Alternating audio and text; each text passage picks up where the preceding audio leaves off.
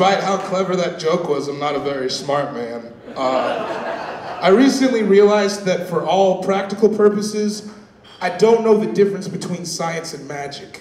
You understand? Like, Expelliarmus from Harry Potter and photosynthesis work the same way to me, right?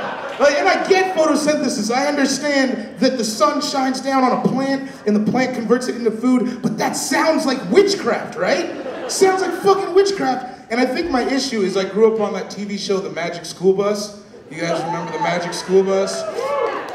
Don't woo! Don't woo for that shit! It was a show about science with the word magic in the title. How was I supposed to learn anything? It was the worst, and they never explained anything. They just, Miss Frizzle came, they got on a magic LSD bus, spun around 3 times, and now we're inside the body of a 35-year-old man. That's not science, it's sex trafficking, and it's a fucking crime. It's a fucking crime.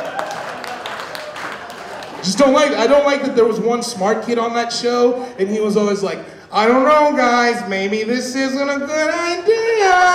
And all the other kids were like, shut your bitch ass up, Arnold! He was taking care of them. In the entire history of that television show, there was not one reference to a permission slip. You understand that? That's fucked. It's fucked.